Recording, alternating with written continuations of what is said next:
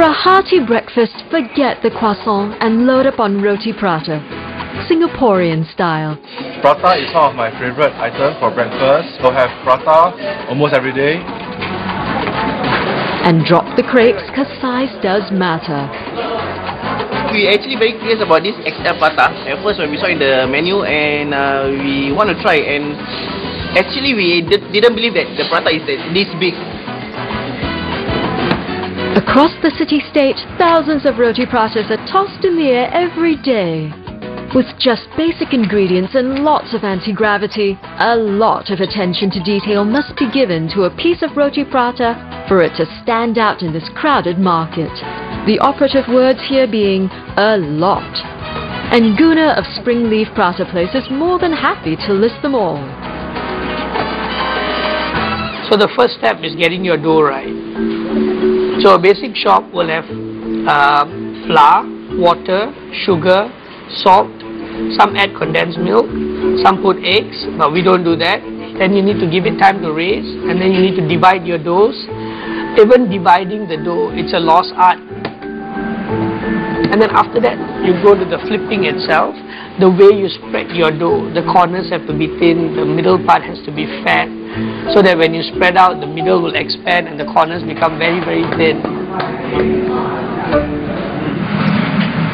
Okay, the plain prata is the only prata that gets a good beating, so that even more air is introduced, and now we just throw it and my waiters will catch it.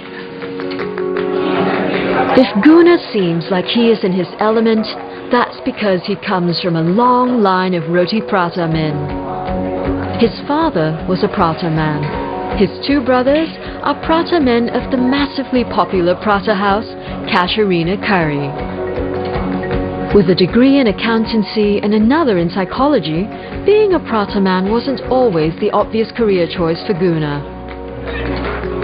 Perhaps what they say about the apple not falling far from the tree is true.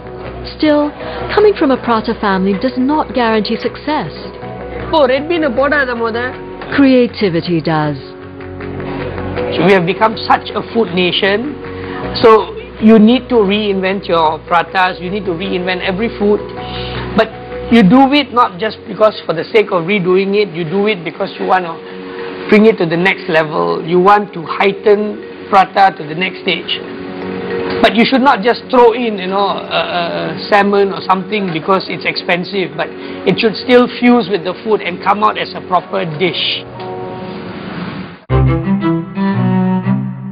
In addition to tasty creations like red bean prata and strawberry prata, another variation on a theme is the eye-catching, palate-pleasing plaster blaster.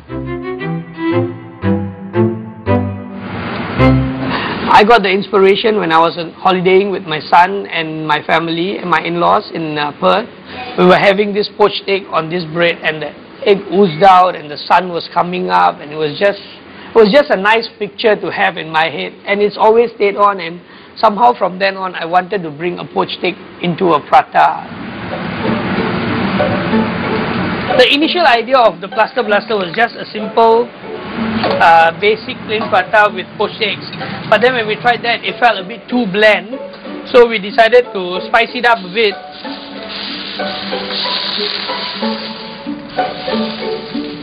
Then this is our special masala hollandaise sauce. Masala is basically to add some tanginess, spiciness to the buttery taste of the hollandaise sauce, and then we finish it off with some garnish, which is spring onions, and voila, your plaster blaster is ready to be served.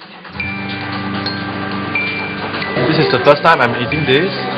I think this is very unique. The taste is very unique. As Guna start creating new things, we always back up him.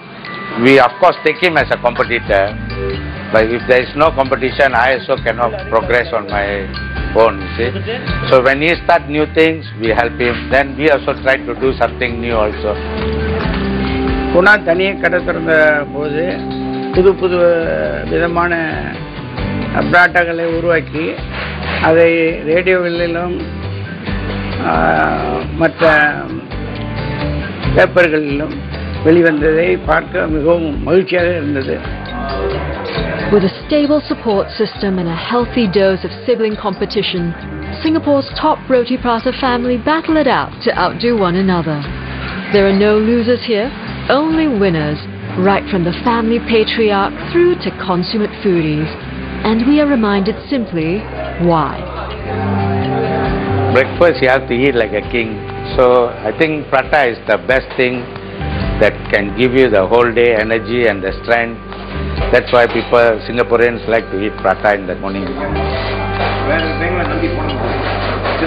As custodians of the flatbread, the knowledge must be passed from one generation to the next, as it clearly has from Guna's father to Mr. Sasi and Mr. Sasi to Guna.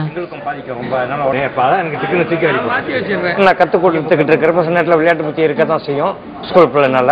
அதனால சில நேரத்தில் விளையாடுற நேரத்தில் நான் சில நேரத்தில் அடித்து கற்றுக் கொடுத்து இன்னைக்கு வந்து அவங்களும் நல்லா தொழிலை பழகி குணாவும் இன்னைக்கு அவங்க ஃபாதரோட ஜெனரேஷன் வழியாகவே கடையை திறக்கணும்னு நினச்சிட்டு அதே மாதிரி கடையை திறந்து இன்னைக்கு ரொம்ப பேர் வேலை செய்கிறாங்க. நல்லபடியாக ஒரு நல்ல ஒரு முதலாளியாகவும் நல்ல வேலைக்காரனுக்கு ஒரு முதலாளியாகவும் எல்லாத்துக்கும் நல்லபடியாக வச்சு பார்த்து நிர்வாகத்தை நல்லபடியாக நடத்திக்கிட்டு இருக்காங்க. மொத்தத்தில் சொல்லப்போனால் அவங்க அப்பா கிட்ட நான் வேலை செய்கிற காலத்தை விட இப்போ குணாலன் வச்சு நடத்துகிற கடை வந்து இன்னும் ரொம்ப பிரமாதமாக ரொம்ப ஃபேமஸாக அவங்க அப்பாவோட 4-5 மடங்குக்கு மேலே ஏறிட்டாங்க.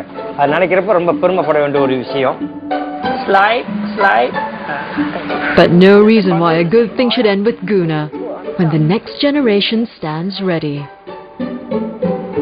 My son loves prata. He's 8 now.